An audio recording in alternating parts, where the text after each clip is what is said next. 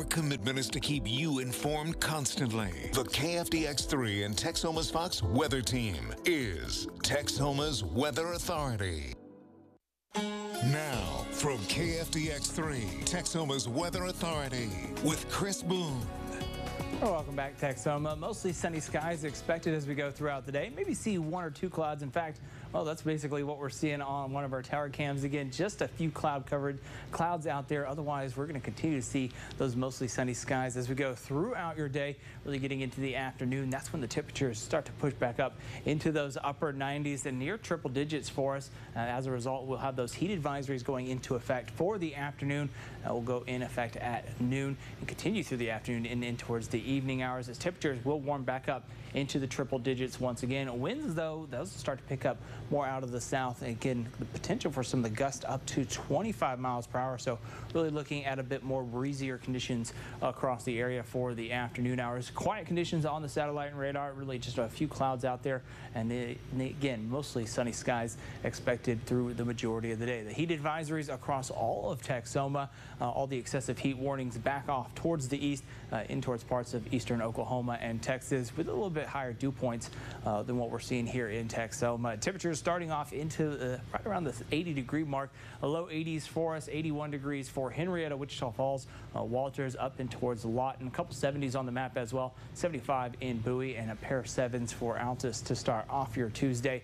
Though most of us hovering right around 80 degrees, we'll start to see those temperatures begin to climb here over the next couple of hours. Winds out of the south, 10 to 15 miles per hour. So again, right now not seeing those gusts too high, but as you get into the afternoon and towards the evening hours, we'll see the potential for some of those wind gusts getting up to 25 miles per hour. So just a tad bit breezier as you get in towards the afternoon hours. That'll be welcome news if you're headed out to the pool. Again, a little bit of a breeze, a little bit of sun, perfect summer-like temperatures if you are headed out to the pool. Just make sure you're drinking water and grab that sunblock because, again, ample sunshine expected throughout the area. We'll look at temperatures to reach into the triple digits into that 2 to 4 o'clock time frame. We usually start to see kind of the peak heating of the day. 104 for your afternoon high. We'll see the winds picking up as you go throughout the day into the afternoon hours, gust up to 25 miles per hour.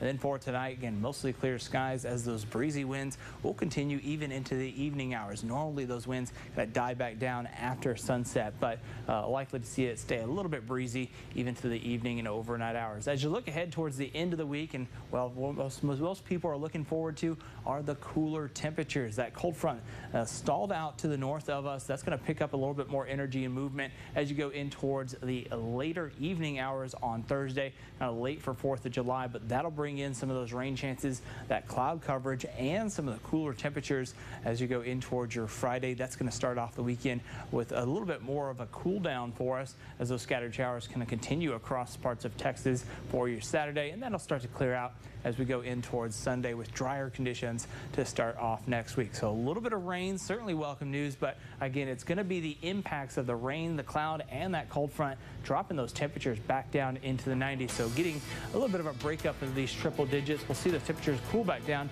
into the 90s to start off next week.